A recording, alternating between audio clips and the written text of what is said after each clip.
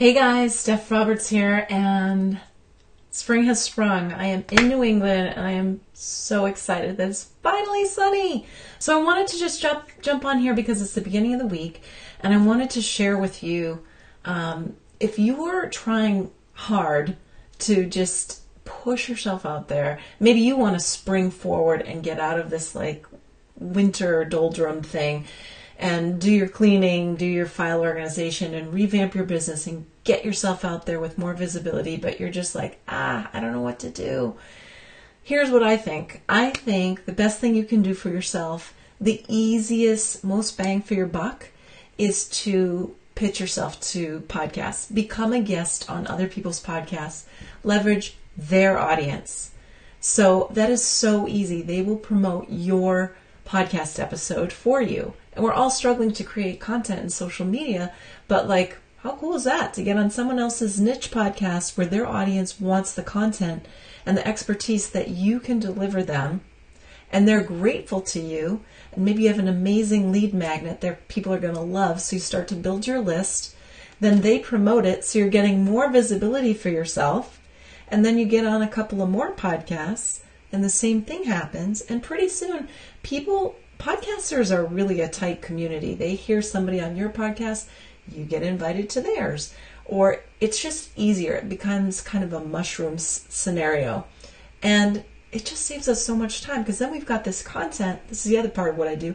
You can take all of those podcasts and spin them out into all kinds of new and different types of information for people to consume. So it can be graphics, articles, slide shares, little mini videos, sound bites, you name it. So anyway, do it.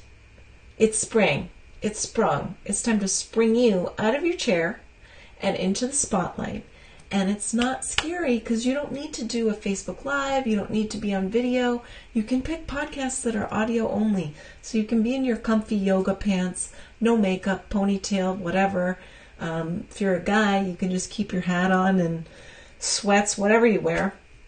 Your favorite grungy t-shirt, nobody will even know.